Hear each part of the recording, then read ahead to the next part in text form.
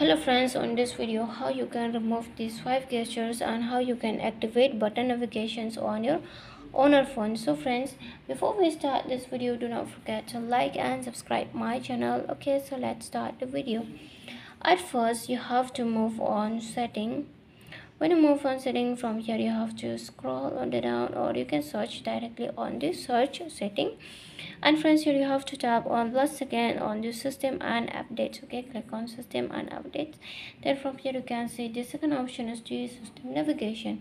So here you can see there's no buttons. Okay, so how you can activate the button navigations?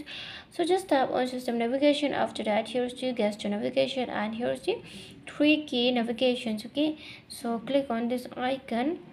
Then after that your button navigation will be activated. Okay, when you activate this icon, and here your button is activate here. And when you click on this more button, from here you can see it says touch to return to the previous screen. Back navigation dock. Here is the navigation dock. Okay, I just click on the back button. Right now you can use your navigation button if you want to use easily like this. Okay friends, so friends, hope you love the video, and if you love it, do not forget to like and subscribe my channel. Friends, thanks for watching. Bye.